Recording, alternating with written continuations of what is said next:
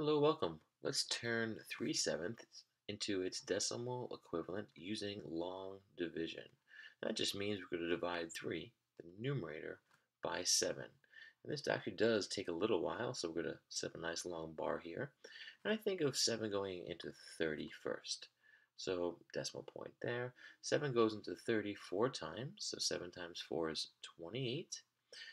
30 minus 20, I know it's not really 30, it's 3, but we're thinking of this on a proportional scale. So 3, uh, 3.0 minus 2.8, we can think of that also as 30 minus 28 and get a similar result here.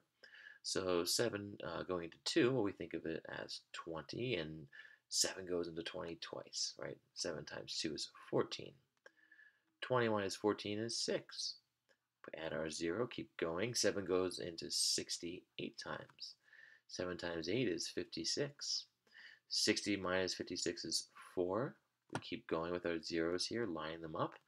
7 goes into 45 times. 7 times 5, 35. Okay, keep going. 40 minus 35 is 5. And carry our 0 here. 7 goes into 57 times, because 7 times 7 is 49. We subtract 50 and 49 to get 1. 7 goes into 10 one time, right? And we keep going. 7 times 1 is 7. Scroll down a little bit, sorry. And 7 times 1 is 7. If we subtract 10 minus 7, we get 3. And we can think, well, does 7 go into 30? Yeah, it goes into it. It goes into it 4 times. And what's starting to happen here, if you look, we're repeating digits already. This 4 was already written first. So you have this repeating chunk of digits beginning here.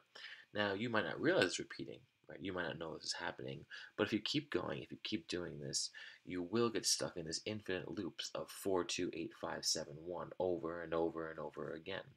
So I encourage you to keep going with it to see that, yes, 3/7, if you write it as a decimal, equals 4, 2, 8, 5, 7, 1, repeating on and on and on and on forever and ever, which is really fascinating. Almost as fascinating as the pattern in sevenths that we'll share in a video that compares them side by side, 1/7 through 6/7. All right, thanks.